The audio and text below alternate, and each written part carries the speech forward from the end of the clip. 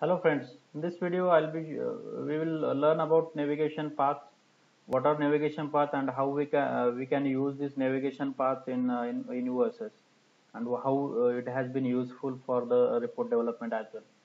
So let's understand what is navigation path. So first, navigation path is an object that defines the drill path used in SAP Business Objects reporting tool.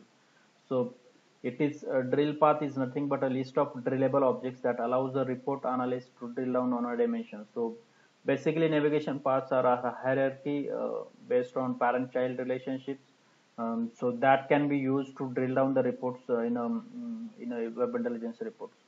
So what are different types of navigation path type? So the first one is default and the second one is custom. In default, it will be defined by a hierarchical organization of the business objects in the business layer. And if the BL contains an analysis dimension, the navigation paths include the dimension under each folder. So one by one, like parent to child, child to again child, like that, it will have the default navigation. And in custom you can define the path based on the available dimensions. So we can ourselves while designing the universe we can define the dimensions as a hierarchy. So the example, like suppose this is a default navigation, we can say country, then it goes to region, and in from region to city. So this is an default navigation.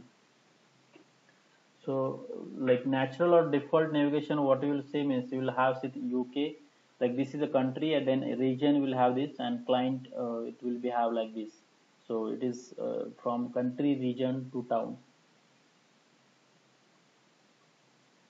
And then logical navigation path or custom way, whatever we can do, it is right based on our understanding or the structure of the database. We can define our navigation paths in the universe design, like it is can be from country to town to, then again it is showroom, again franchises. Like these levels we can define ourselves in universe design. So these are the two types of this natural and define custom you know, navigation types. So when we create navigation paths in like business layer, we will have there is a section means like navigation path. You will see there is a default and custom. So default will have these structures. It has been specified. We can add it ourselves. In custom, we can change the navigation paths based on our requirement or based on the need of the reports. Okay, so that's it from this navigation path. Let's understand what are the types of navigation path. So there is just two navigation path, default and custom. So navigation path is in a drillable list of values which are available as a hierarchy to the report users. So that's it from this video. I hope you understood this navigation path. If you have any questions, then please put it in the comment section.